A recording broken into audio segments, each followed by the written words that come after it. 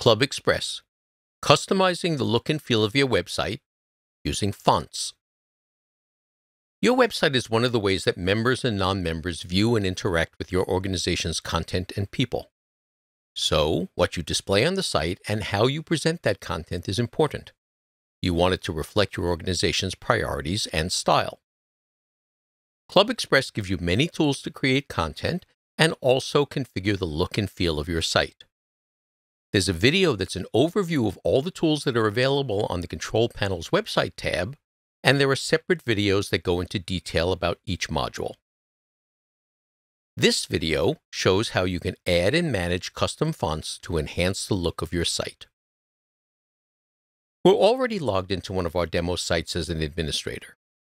So we can go to the Control Panel, click on the Website tab, scroll down to the Setup section, and click on Fonts. This screen lets you select custom fonts that can be used in many places on your website. This is in addition to the default web-safe fonts that normally appear that include Arial, Helvetica, Times New Roman, and a few others.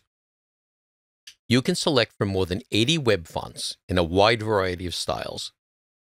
These fonts can be used on the home page, custom web pages, event descriptions, and most tools that let you select the font. Keep in mind that there is some overhead for loading special web fonts. Each font referenced on the page will add a little to the time it takes for that page to load. So, we recommend not adding more than 3 to 5 custom fonts to your website. On the left is a list of available fonts. On the right are the fonts already selected for your website. Click the left and right arrows to move fonts from one side to the other, or you can click the double arrow to deselect all selected fonts.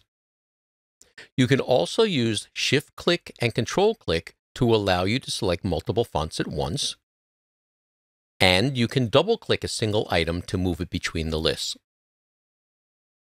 You can also highlight a font and click the View button to see a standard pop-up showing the full character and number set for the font, including different sizes.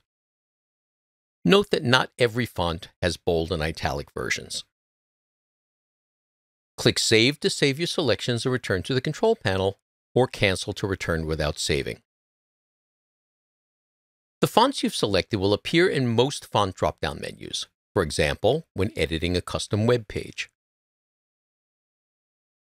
The fonts are also available to various site editor tools in the Website Look and Feel module. However, it's worth noting that custom fonts do not apply to emails because the choices in the email editor are limited only to a short list of fonts that are considered email safe, assuring that the emails can be read. So now you've seen how you can add and manage custom fonts on your website. Thanks for watching, and we'll see you in the next video.